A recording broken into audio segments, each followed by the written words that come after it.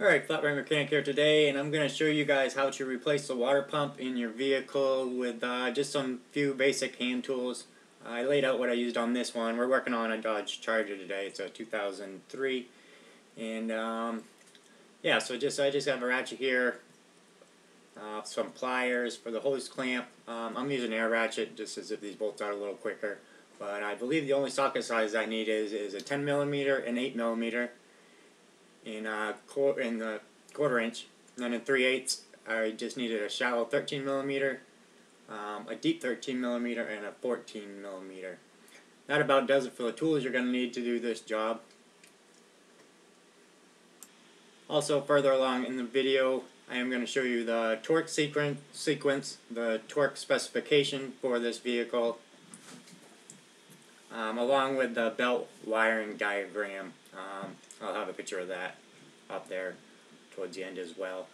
We're also going to be pulling a vacuum on the coolant system to get all the air pockets out.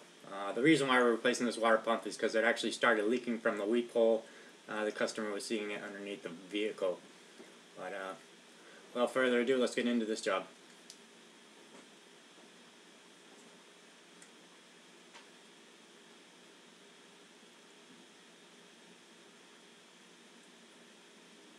I've already got the coolant tube taken off there on the top. You can see it's already loose. Here's our belt tensioner. That was just a 13mm bolt. And you have the spot where you can put a 3/8 ratchet to be able to take that belt tension off. And if you're not sure how a belt tensioner works, I will leave a link to that video in the card right here. Also, there's your idler pulley. That was just a 13mm bolt as well. I've already disconnected the thermostat housing, which is held on by two 13mm bolts. As you can see there, there's a thermostat housing and the thermostat itself. We're going to be reusing this on this one. If you want, it's usually not a bad idea when you have these things apart. If your thermostat is inside the water pump, it's not a bad idea to spend the extra 15-20 bucks and put a new thermostat in there as well. This is our new water pump we're going to be installing.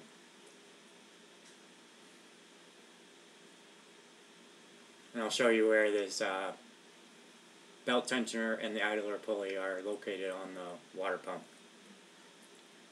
As you can see here, the belt tensioner bolts up right there, and it also has a little alignment pin too. You want to make sure you have it lined up when you install that right there.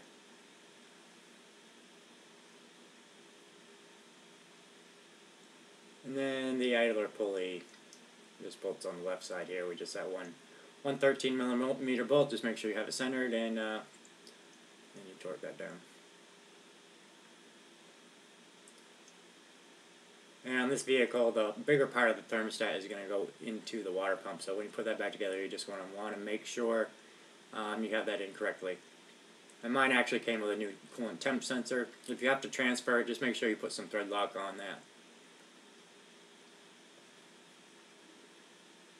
I also have a diagram about where the bolt holes are and the torque specs later on in the video here.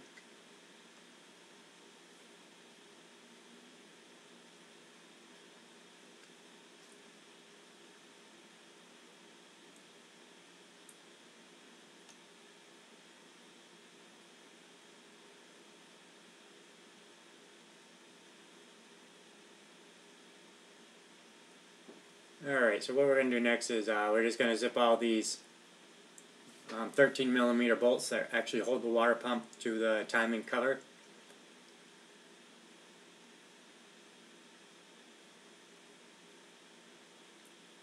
And like I said, if you're not sure where the bolts are, I do have a screenshot of all the bolt hole locations later on in the video.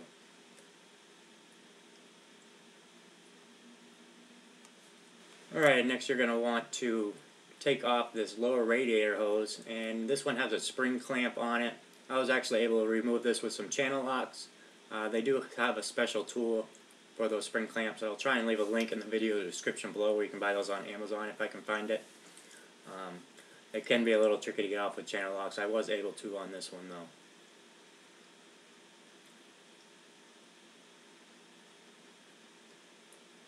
Alright, next this water pump's ready to pull off.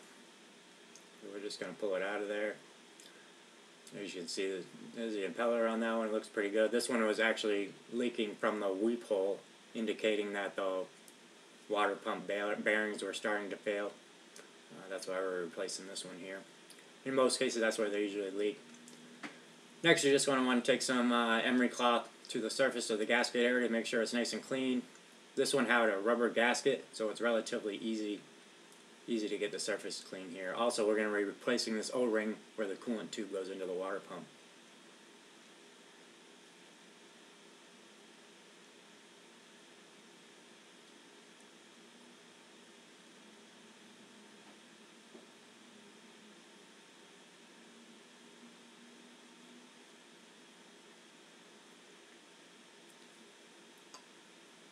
Alright, and once I got this all, as I was cleaning this up with emery cloth, I noticed we're starting to get some pretty decent amount of pitting inside the timing cover. So that's always something you're going to want to check when you do these types of jobs. Apparently they weren't flushing their coolant enough, it got acidic, and it started eating at this aluminum cover. This isn't bad enough at this point to where the cover is going to have to be replaced. But if this water pump fails again, there's a good chance that that may have to be replaced at this time. The water pump we have here actually came with the rubber seal pre-installed. If that's the case on yours, you're just going to want to run your finger all along it and make sure it's pushed down in all the way. We got this all set up here. I'm just going to zip all these in with my air ratchet to save some time, and then we're going to go around with the torque wrench and torque these to, let's see here, yeah, 18 foot-pounds or 24 Newton meters. And it shows you the sequence in which you should be tightening these as well. You can pause the video and take a closer look at that if you need to. If we go into water pump labor too, the standard labor time on this is 1.4 hours to do this job. So relatively easy job to do. Definitely something you can do at home in your driveway. So now we're just going to go around and torque all these to 18 foot-pounds.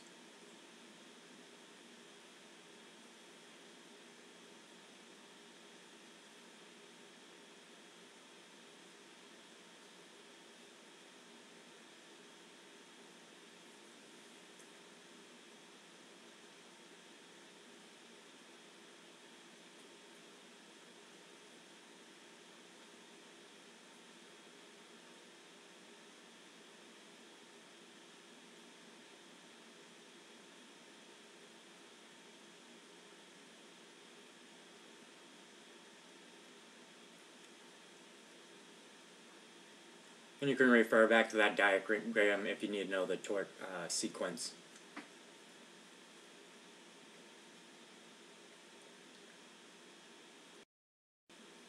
Alright, so we got that all taken care of. I just pushed in this coolant tube. I usually like to smear a little silicone around the O-ring anytime I'm installing some kind of tube like that with an O-ring on it, just for reassurance that it's not going to leak. And this one just had a 8mm bolt that was holding this down. We're going to go ahead and plug in our coolant temperature sensor. Like I said, if your water pump doesn't come with one, you have to transfer it. Just make sure you use some thread sealer on that. We're going to install our thermostat, big side down, and then our coolant hose. As you can see, I just have my channel locks on this spring clamp. Now on a lot of vehicles, you're not going to have the space to get channel locks in there, and you will need the special tool for those spring clamps, which I'll leave a link for in the description below. We're going to go ahead and install our belt tensioner. That is just a 13mm bolt as well. And then we're going to install our idler pulley.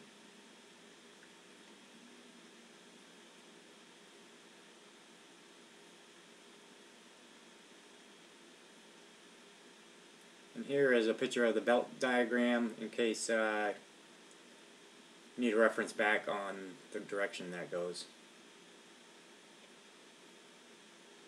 Alright, so we have our belt all routed here, and we're just going to apply some pressure to the spring-loaded tensioner so we can slip it over the last pulley here.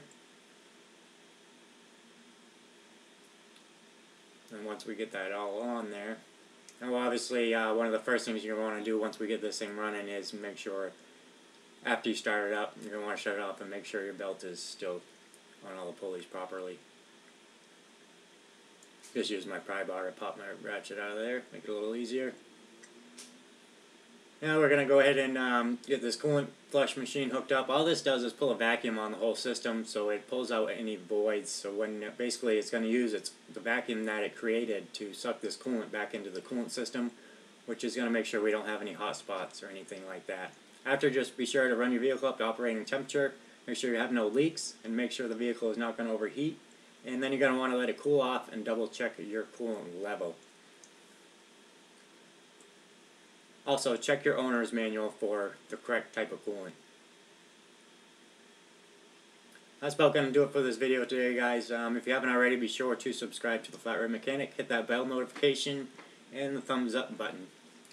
Till next time.